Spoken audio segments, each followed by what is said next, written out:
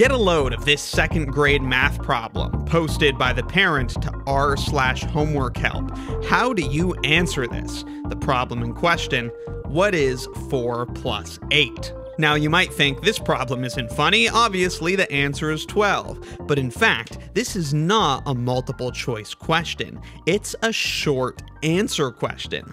This is basically just a figure, which is part of the real question. Hassan chose D as the correct answer. How did Hassan get his answer? That's right, Hassan says 4 plus 8 is 11. Why does Hassan think this? This is perfect meme material in the family of weird school math problems. They start off normally, nice and easy question, and then they give you a twist you'd never expect. Here's an easy question you could get right. Now, how did this dude get it wrong? And it's like, what do you mean? I know 4 plus 8 is 12. How am I supposed to know why Hassan thinks it's 11? Well, guess what, nerds? You might think you're hot stuff because you know that 4 plus 8 is 12. But there actually is a good answer to this second grade math problem. And the question right above it gives us a little bit of a clue, as well as the footer for this worksheet. Here's the dealio. This is about mental math strategies for addition. And above the given problem, we can't see the question, but we can see what the student is doing. They appear to be counting, maybe from 10 up to 19. Perhaps the question was something like 9 plus 10. And how do little kids do addition? Easy. They count on their fingers. So we start with 9 in our heads, and then we count up using our fingers 10 times. So I have 9 and then 10, 11, 12, 13, 14, 15, 16, 17, 18, 19. 10 fingers, so I've added 10 to 9. There's my answer. With a strategy that simple, how could Hassan have screwed up 4 plus 8? Instead of putting 4 in his head and then counting 5 on his first finger, then 6, 7, 8, 9, 10, 11, 12, he probably put 4 on the first finger and counted up from there. If only someone could have caught him in the act, it probably would have looked something like this. 4, 5, 6, 7, 8, 9, 10, 11. Yeah, Hassan got a really simple problem wrong, but his error is not one exclusive to inexperienced second graders. It is in fact a type of error so famous that it has its very own Wikipedia page, and it's called an off by 1 error. And it's not just about having an answer that's off by 1. For example, if I say that 4 times 1 is equal to 5 because I accidentally add the numbers instead of multiplying them, it is an error, and I am off by 1, but it's not really an off by 1 error. An off by 1 error generally takes a form similar to accidentally including the start, like Hassan might have done in his addition, accidentally including the initial position 8 as one counter. Or instead of accidentally including the start, an off by 1 error can take the form of accidentally not including the end. Or, of course, it can be done vice versa. Now, if the off by 1 error name is a little bit too on the nose for you, there is a cuter name for this error that comes from a simple question that often tricks people. The question is, if you are, you are building a fence with fence posts that are 10 feet apart. You want the fence to be 100 feet long. How many fence posts do you need? Have your answer? It's all too easy to just say, okay, 100 feet, we need 1 fence post every 10 feet, so do the math, 100 divided by 10, and that's gonna be 10 fence posts. But of course, if you just sketch it out, you can see the error. Here's my long fence with 1, 2, 3, 4, 5, 6, 7, 8, 9, 10 fence posts. Clearly, we've neglected to include one at the start. And again, notice this isn't a computational mistake. It's true that 100 divided by 10 is 10. The issue is an error in the logic, which is by necessity off by 1. Or in this case, off by 1 fence post. Hence the more amusing name for this mistake, the fence post error.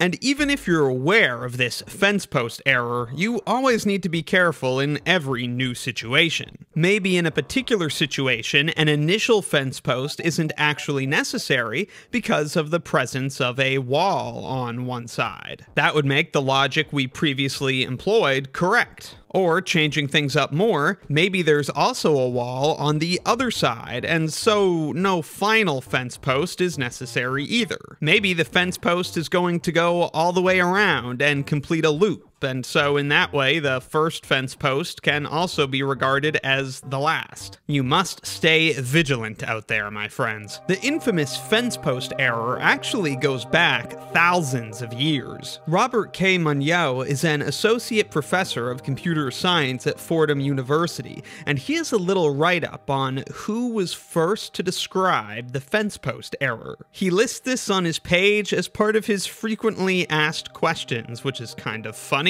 Frequently asked who first described the fence post error. He says he doesn't know, but he has a good candidate. He hasn't done any deliberate research on this topic, but he happened to encounter a description of the fence post error in the classic On Architecture by Vitruvius, the Roman architect who inspired Da Vinci's Vitruvian Man. Vitruvius lived in the 1st century BC, and in his treatise On Architecture, he describes in simple terms how many equally spaced columns must be used along the length and the breadth of a temple if the length is twice the breadth. Some people will say if the length is twice the breadth, then the length will need twice as many columns as the number of columns that are along the breadth. But Vitruvius says those who do this have erred and make one more intercolumniation than should be used. For example, if we have 4 equally spaced columns along the breadth of our temple, then there are certainly 3 spaces between the columns. And if the length is to be twice the breadth, then we will need twice as many spaces between columns along the length.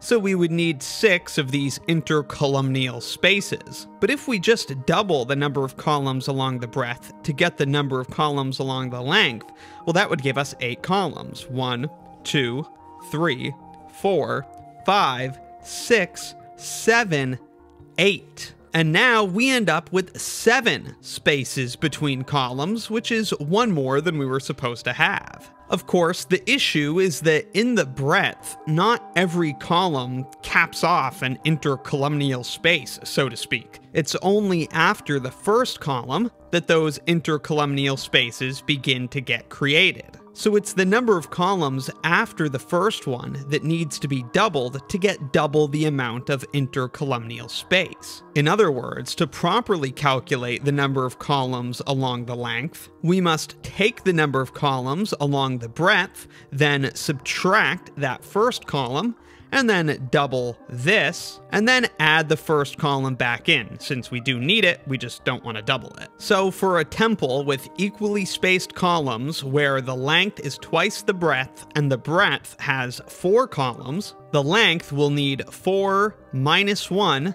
times 2 plus 1, or 7 columns, which of course you can see in this advanced graphing paper index card schematic. Of course, it's impossible to say if On Architecture by Vitruvius from the 1st century BC does in fact contain the earliest description of the fence post error or not. With all the mathematical and architectural writings that have not survived time, or maybe have and just are yet to be discovered, we can only hold to this as a possible first description. It does seem like a good candidate, but when you consider the fact that Dr. Monod found this without even setting out to research the issue, it's not hard to imagine there might be some other obscure reference to the error, perhaps in another form, in an even older document. A little bit of my own research turned up no earlier descriptions of this error, but if you can find any, please share with the class. Let's just finish with a couple more examples of how ordinary people, not just nerds, encounter the fence post error. So often, people disagree when describing days. Maybe Marcus and Dom are having boba a tea together on Monday morning. And they plan to go ice skating on Thursday afternoon. Marcus confirms with Dom, saying, "I'll see you in 4 days." But Dom is confused and says, "I thought we were going skating in 3 days on Thursday." Of course, they both know they're skating on Thursday, but they're counting their days differently. Marcus is counting the present day, which still needs to pass, 1, 2, 3, 4 days, but Dom is not. A classic case of the Fencepost error. I saw this example on BetterExplained.com. You're a hotel custodian. Your boss wants you to vacuum floors 8 to 11 today from 8 a.m. to 11 a.m. And well, you're in luck. That's some really convenient math, right? You just have to vacuum 1 floor per hour. Ah, if only. It is not so. You can do simple subtraction, 11 minus 8, to get the correct number of hours, 3 hours, because you're calculating a distance between times. But with the floors, you're counting labeled objects. So for them, 11 minus 8 isn't really relevant. You're not trying to count a distance or a span of anything. You're just counting floors, which happen to be labeled 8, 9, 10, 11. These 4 floors of the hotel just as well could have been named Pigeonhole Principal T-shirt available exclusively at Mathshin.com, Euler and the 7 Bridges hoodie available exclusively at Mathshin.com, Tomei's Function Under Armour T-shirt available exclusively at Mathshin.com, and Optimal Packing Pullover available exclusively at Mathshin.com. Then would you calculate the number of floors by doing Optimal Packing Pullover available exclusively at Mathshin.com minus Pigeonhole Principal T-shirt available exclusively at Mathshin.com? Of course not. The Fencepost error is perhaps most commonly encountered by programmers. For example, in Python, the range function returns a list of whole numbers less than the argument. So range of 5, for example, would return this list of whole numbers, all those whole numbers that are less than the argument 5. And often, programmers will use this function to count iterations in a loop. So to get 5 iterations of something, they might write for I in range of 5, and then give some instructions that are to be completed in this loop. If they're just using range of 5 to count through the iterations, then that's simple. Put in the 5 and you'll get 5 iterations. But if the for loop actually needs to act on the numbers that are coming from the range, it may be an issue that this number I would stop at 4. Range of 5 doesn't actually contain 5. The programmer, of course, needs to know that this function goes from 0 to 1 less than the argument, and not from 0 to the argument. Failure to account for this sort of thing can result in disastrous Fencepost errors. And before anyone corrects me, yes, I know this isn't exactly how the range function works in modern versions of Python, but that's unimportant for this point. Anyways, let it be known that Hassan is in good company. His error has been made many times before, and will undoubtedly be made many times in the future. So this 2nd grade math problem is not so bad. Obviously, the 2nd grader is supposed to recognize that Hassan has made a Fencepost, or off by 1 error, listed as CWE 193 in the Common Weakness Enumeration System. This common error results when the user fails to account for an initial or edge case. Easy.